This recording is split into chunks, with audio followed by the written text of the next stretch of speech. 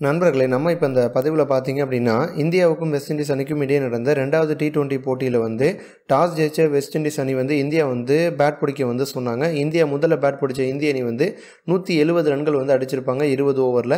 சிவம் தூபே மட்டும் வந்து அரை சதம் அடிச்சிருப்பார். மற்ற வீரர்கள் வந்து அரை சதம் அடிக்கலை. அடுத்து விளையாண்ட வெஸ்ட் இண்டீஸ் அணி பார்த்தீங்க அப்படின்னா ஆரம்பத்திலேருந்து அதிரடி காமிச்சிருப்பாங்க. 18.3 ஓவர்லேயே வந்து 173 ரன்கள் வந்து எடுத்து 8 விக்கெட் வித்தியாசத்தில் ரொம்ப அபாரமாக வந்து ஜெயிச்சிருப்பாங்க. இந்த போட்டியில் வந்து இந்திய அணி வந்து தோல்வியை சந்திச்சிருந்தாலுமே இந்திய அணிக்கு வந்து ஒரு 4 நல்ல விஷயம் வந்து நடந்திருக்கு. அதை பற்றி தான் இப்போ நம்ம வந்து பார்க்க போகிறோம். முதல் நல்ல விஷயம் என்ன அப்படின்னா, இந்த போட்டியில் வந்து பேட்டிங் ஆர்டரை வந்து விராட் கோலி வந்து மாற்றிருப்பார். 3வது இடத்துல விராட் கோலி தான் களம் இறங்குவார். ஆனால் இந்த போட்டியில் வந்து அவருடைய இடத்த வந்து சிவம் தூபேவுக்கு வந்து விட்டு கொடுத்துட்டாரு. தூபேவும் வந்து அவருக்கு கிடைத்த வாய்ப்பை நல்லா பயன்படுத்திக்கிட்டாரு. 30 பால்ல 54 ரன்கள் 3 4 4 6ன்னு வந்து அடிச்சிருப்பாரு. இந்திய அணியில் ஒரு காலத்தில் ஆல்ரவுண்டர்ஸ் வந்து நிறைய பேர் இருந்தாங்க. ஆனால் இப்போ வந்து ஹர்திக் பாண்டியாவை தவிர்த்து வேகப்பந்து வீசக்கூடிய ஆல்ரவுண்டர் அப்படின்னு பார்க்கும்போது விஜய் சங்கர் மற்றும் சிவம் தூபே இவங்க 2 பேரும் தான் வந்து இருக்காங்க. அப்படி இருக்கும் சூழலில் வந்து சிவம் தூபே மாதிரி வளர்ந்து வரக்கூடிய இளம் வீரருக்கு வந்து வாய்ப்பு கொடுத்துருக்காங்க. ஒரு ட்ரையல் முயற்சியை அதை வந்து பரிசோதனை பண்ணாங்க. ஏன் அப்படின்னா, ஏற்கனவே முதல் T20ல ஜெயிச்சாச்சு, 2வது T20ல தோத்தாலுமே இன்னொரு வாய்ப்பு இருக்கு. அதனால வந்து ஒரு ட்ரையல் முயற்சியாக சிவம் தூபேவுக்கு வந்து நல்ல ஒரு வாய்ப்பை வந்து விராட் கோலி வந்து ஏற்படுத்தி கொடுத்துருக்காரு. இது வந்து நல்ல ஒரு விஷயம். 2வது பார்த்தீங்க அப்படின்னா, இந்தியனுடைய பந்து வீச்சு வந்து ரொம்ப ரொம்ப மோசமாக இருக்குது அப்படிங்கிறதுக்கு வந்து இந்த போட்டி நல்ல ஒரு உதாரணம் அப்படின்னே சொல்லலாம். இந்திய அணியில் வந்து பிரதான பந்து வீச்சாளர்னா புவனேஸ்வர் குமார் இருந்த போதிலுமே கூட இந்திய அணியில் வந்து அதிகமான விக்கெட்டை வந்து பவர் பிளேயில் வந்து எடுக்க முடியல. இது வந்து ஒரு பின்னடைவாக வந்து இருக்குது.